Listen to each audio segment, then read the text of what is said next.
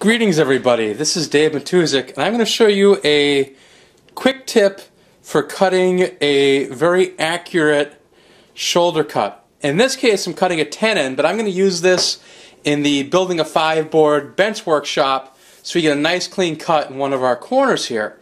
And I've actually laid out this with a tool called a marking gauge.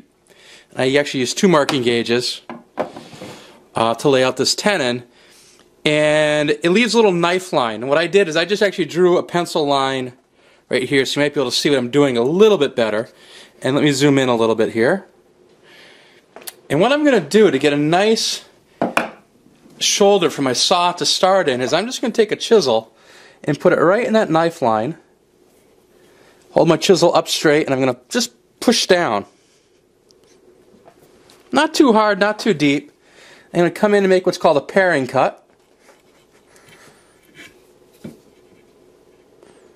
And just come down again and just take out that little chunk of material. And because I have a nice straight up and down area there for my saw to start in, my saw will start and it'll be a straight cut and it'll be right up against that knife line.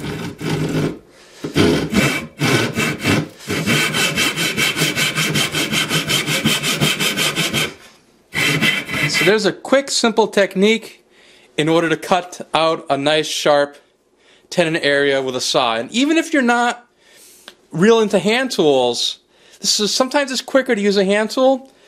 It's just as accurate if you take your time and you lay out everything just right. Or if you had to make 100 tenons, you'd probably want to use your table saw. This is a quick way to get started in woodworking. Maybe you don't have those tools yet. So I just want to show this technique to you guys, and hopefully all of you have a great day. Thank you for watching.